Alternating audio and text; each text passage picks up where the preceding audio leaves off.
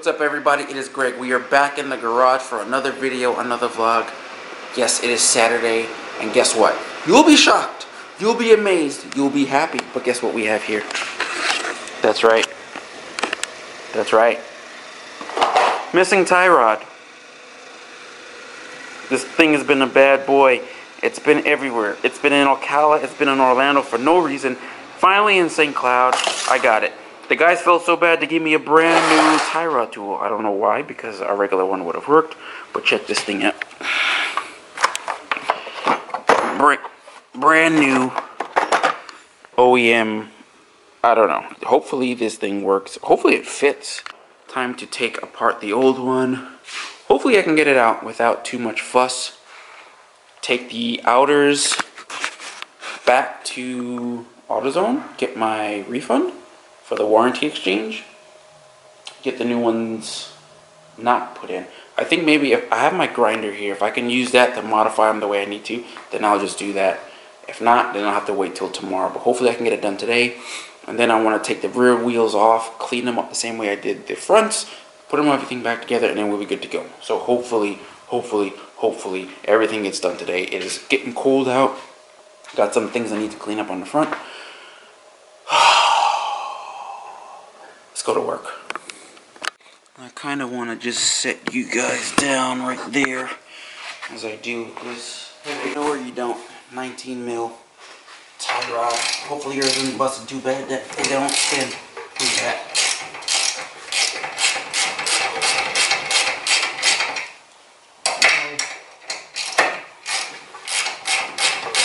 What I like to do is take the nut all the way down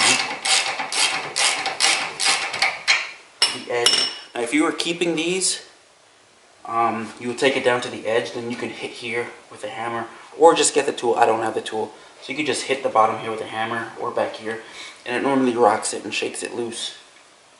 If you aren't keeping it, then who cares, because you're putting a new one on anyways. But let me get a hammer and we'll knock this out.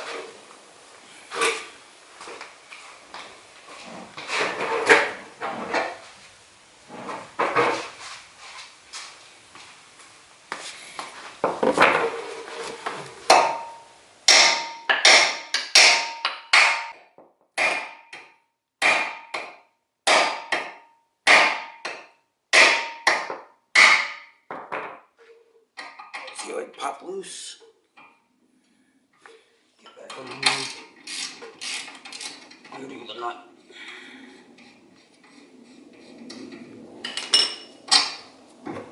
She's out. Your tie rod's not supposed to do this. It's supposed to be super stiff. And this one, see that too? That should be stiff. That's just worn out. Now for the serious part that you guys really need to see. Okay, so now you have your tie rod out. Hopefully it was all recording. I just use two adjustable wrenches. One on your tie rod's gonna have a flat on the bottom and the top, and then on one on this nut right here. It shouldn't be too tight. Just snag the nut loose. It should just be resting up on it. Then what you're gonna want to do is count, starting from the bottom. Count how many revolutions it takes to get it off, and then when you put your new one on, you want to get it back and as close as possible to that same count, because when you put everything back together, now you'll still need an alignment, but it'll be close, more or less. That way you can drive to your shop to get it aligned if a shop isn't already doing your work. Now, like I showed you guys before, there you go. I think I almost know for a fact that my tie rods, the outers are screwed almost all the way in because of lowering and all that jazz, and they almost won't go anymore. But I've heard from Rafa and Chris at Action Tire that if I take a little bit off the back end, I think it is, or that end, I have to call and make sure, just 100%. That you take a 1/4 inch off and you get a little bit more adjustability, and that 1/4 inch will give you what you need to get your tie rod, your toe alignment dead perfect on a Mark III when you lower it, because it can only go so far. So once you do that, I can put everything back in and we'll be good to go. So that's what I'm gonna do now.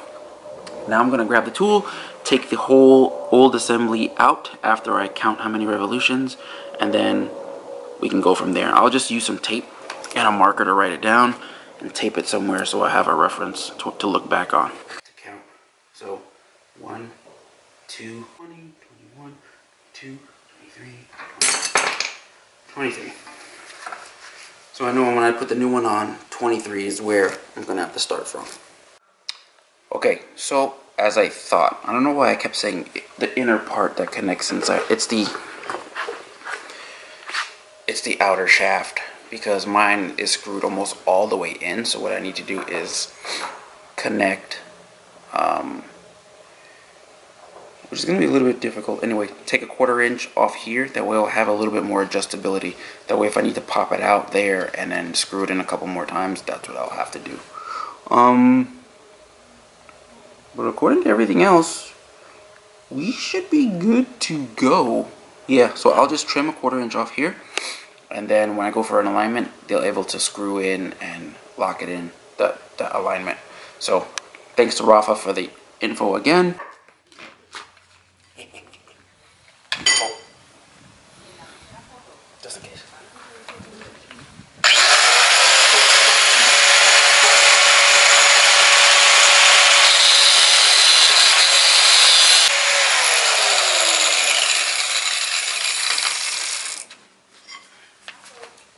Just like that, we're done, kids. Okay, so now with the tie rods modified, I can use the tool and get the old ones out, put the new ones in, and we should be good to go after that.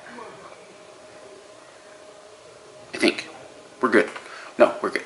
And then fix this pesky side skirt, put the wheels on, drop her down, maybe even take her out for a I don't know. We'll see. We'll see. We got a lot of work to do.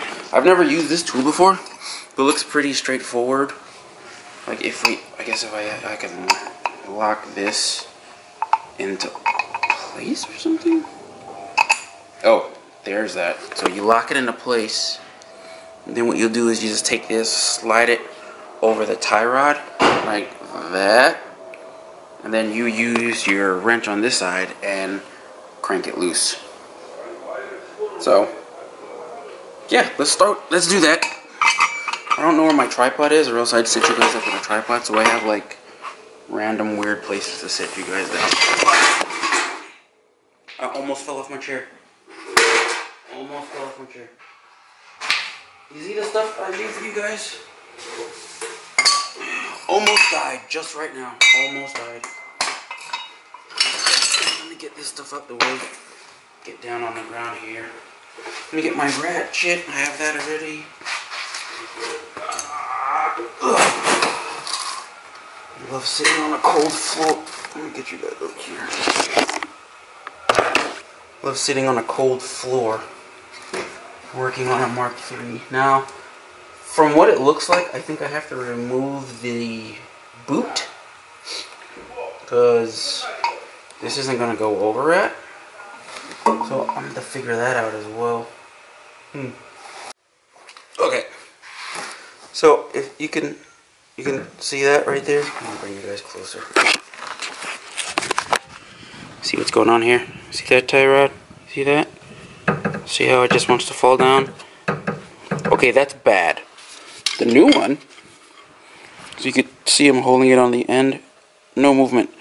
No movement. I tried to bend it myself and I couldn't. So this is just, it's torn up. Okay, so from what I gather, we'll just take this, slide it over your tie rod.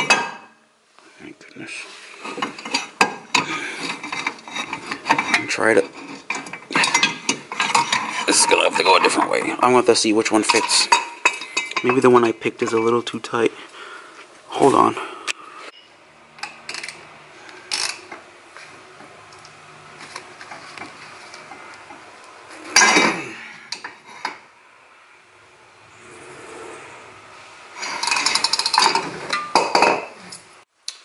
Okay, so ending off the video here because it is Super Bowl Sunday and I'm trying to go watch the game. Tomorrow, I am going to go to AutoZone right now though, return the tool and return the 2 outer ends for the refund. But tomorrow when I get home from work, I will lock everything down with as far as putting the tie rods and stuff back together. And if I can, I will take the car to get an alignment tomorrow.